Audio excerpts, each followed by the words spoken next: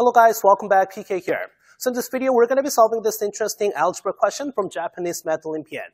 The question is, calculate the value of square root of 11 to the power of 4 plus 100 to the power of 4 plus 111 to the power of 4 over 2 in the form of integer. Since we need to present the answer in the form of the integer, what you have inside of your square root should be a perfect square form. So that's why we need to focus on those numbers inside, especially on the numerator part. So we have 11 to the power of 4, and then 100 to the power of 4. And then we have 111 to the power of 4. What we can notice is this 111 is now the same as 100 plus 11. So instead of using the numbers, we can come up with two variables, x and y. We can set your x is equal to 11, and then say y is equal to 100. Okay, then 111 is going to be 11 plus 100, that is now x plus y then. So the numerator is really the same as then x to the power of 4, now plus y to the power of 4, plus x plus y to the power of 4. And if you distribute this x plus y to the power of 4, this one now should be looking like x to the power of 4 plus 4x cubed y plus 6x squared y squared, and then plus 4x now y cubed plus now only y to the power of 4 as the last term. And then if you add this x to 4 and y to 4 to these terms, then you will be having now 2x to the power of 4 plus now 2 y to the power of 4, and rest of the terms. So we have 4x cubed y plus 6x squared y squared, and then we have plus 4x y cubed. So this has to be your numerator, but then again, we need to divide this by 2. So if you go ahead and do this, then we can simplify your coefficients. So if you divide all of your terms by 2, then eventually we will be working on x to the power of 4. Now, plus y to the power of 4 plus 2x cubed y. And then plus 3x squared y squared. And then plus 2xy cubed. This is the expression that we need to work on from now. Okay, so this is the expression that we need to work on from now. So we have, first of all, x to the power of 4 and y to the power of 4. They're the perfect square. X to the power of 4 is x squared squared, and y to the power of 4 is y squared squared.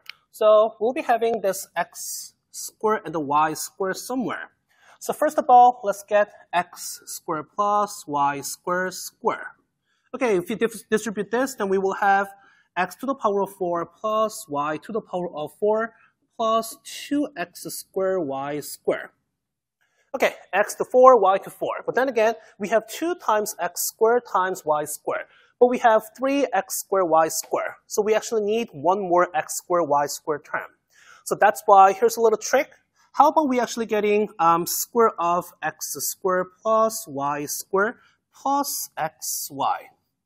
Let's get the square of this. So this is the same thing as just distributing those two parentheses, x squared plus y squared plus xy times x squared plus y squared plus xy. Okay, then let's distribute this. So if you distribute this, first of all, then we will have x to the power of 4, and then plus x squared y squared, and then plus x cubed y. Okay, then distribute this y squared to those 3 terms. Then we will be having x squared y squared, and then plus y to the power of 4. Lastly, plus xy cubed. Okay, xy. Distribute to those 3 terms. Then we'll be having x cubed y. And then we have plus xy cubed. Lastly, xy times xy is x squared y squared. Now, we can combine the like terms. So we have now x to the power of 4 plus y to the power of 4. Okay, so cancel out. And then for x squared, y squared term, we have 1, 2, and 3. So we'll be having 3x squared y squared.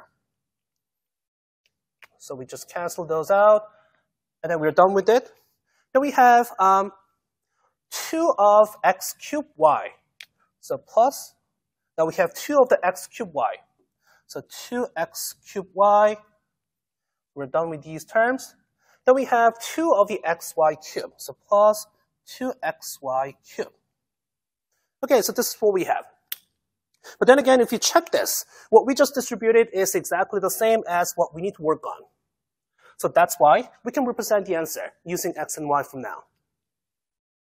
Okay, so using this, what we are looking for was x to the power of 4 plus y to the power of 4 plus x plus y to the power of 4 over 2.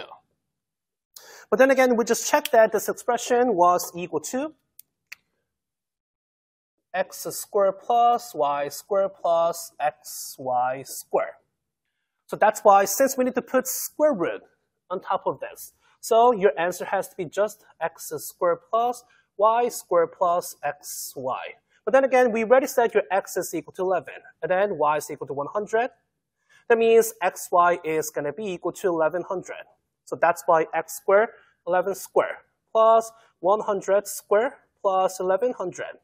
So if you add these numbers, then we can actually get the answer. That is 11221.